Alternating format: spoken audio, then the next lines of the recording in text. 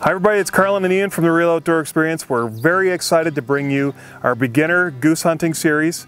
And just to start it off, we're going to show you the series starting soon, but here's from some of our pros what they have to say, their best tips in the field for goose hunting. Well, this is Staub from Waypoint, Weimaraners, with a hunting safety tip for all of you that enjoy goose hunting, especially if you're in a layout blind, whether you're on land or in a layout boat. Here's the issue. Camouflage gun is usually your choice. I'm just showing the barrel. And I'll show you what you have to really be careful of, because this will be loaded, this chamber, as you're in your layout blinder situation. A layout blind has you pretty well laid out here, similar to this position here. And as you can see, if you have heavy hunting boots on, and I'm inside my coffin blind, the barrel of my gun is pointing somewhere.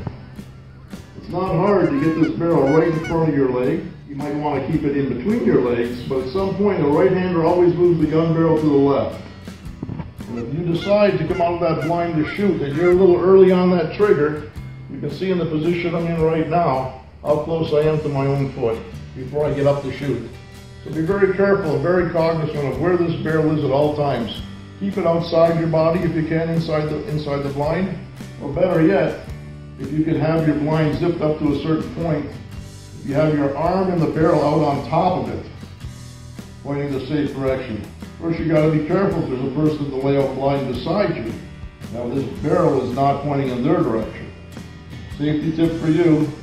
Happy hunting.